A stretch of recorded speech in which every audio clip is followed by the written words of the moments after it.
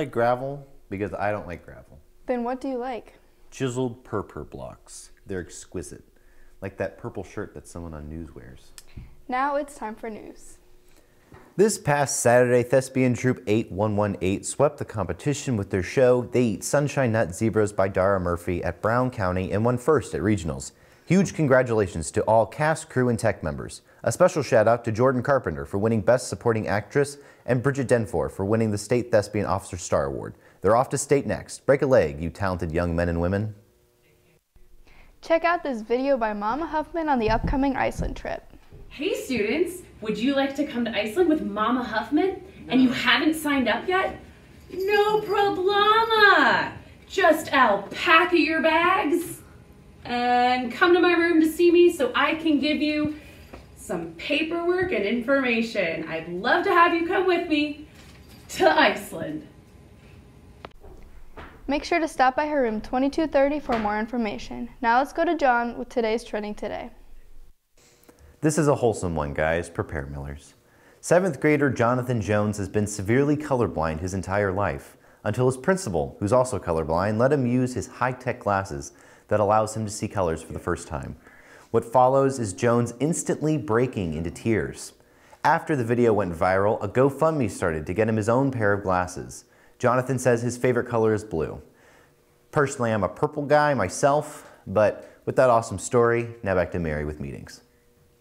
If your lifeguard certification is going to expire this December, there will be a lifeguard renewal course on Wednesday, December 18th at the NHS pool from 1 to 3 p.m. Please see Coach Steele with any questions and to sign up. Do you like pizza and breadsticks? If so, on December 12th, you can get Hot Box Pizza and mention NHS Best Buddies. You will get 20% off your order. Mary, I've finally done it. I have achieved bullet time. Wait, like the Matrix? Yes, I have.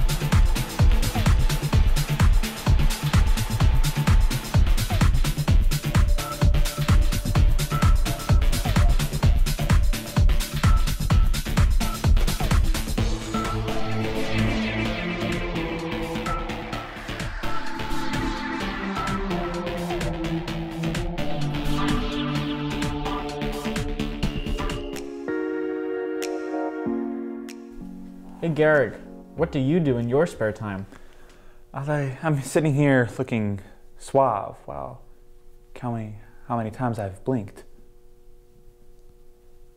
Sounds like a boondoggle. In the meantime, we shall continue forwards into the vast unknown.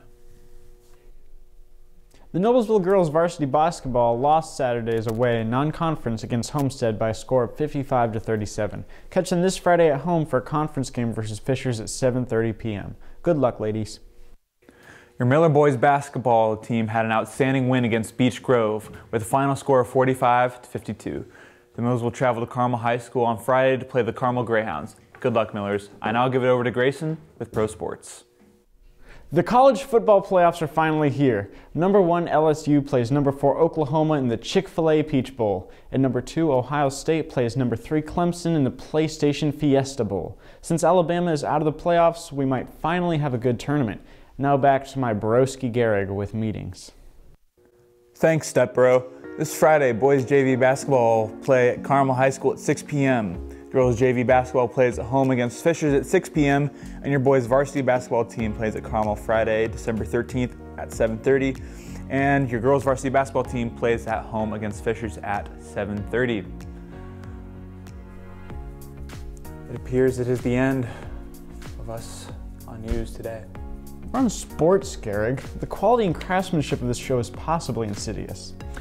If you want to see more high-definition content like this, then go to millermedianow.org or our YouTube channel at NHS News. Bye.